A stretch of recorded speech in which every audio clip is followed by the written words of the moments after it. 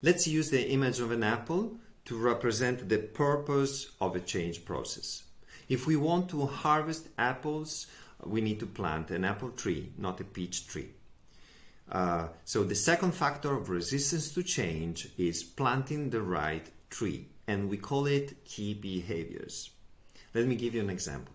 Many companies want to improve their sales, and a typical approach is providing sales training. But through our research with a recorded mystery client, we found out that the issue is almost never about general sales techniques.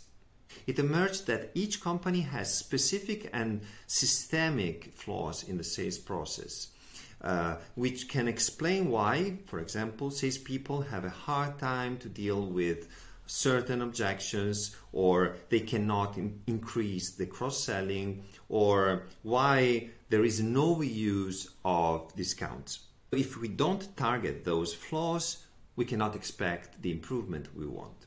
Generally, employees have an overall understanding of what they should do, but often they miss crucial details.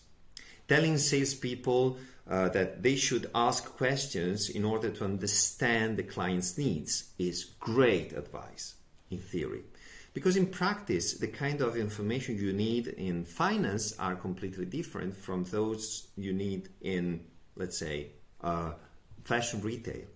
So the key question here is, do your salespeople have a clear and complete list of information they should gather? So going back to the first metaphor, just like planting the right tree, key behaviors are those targeted and specific actions we need to put in place in order to yield the result we are aiming for.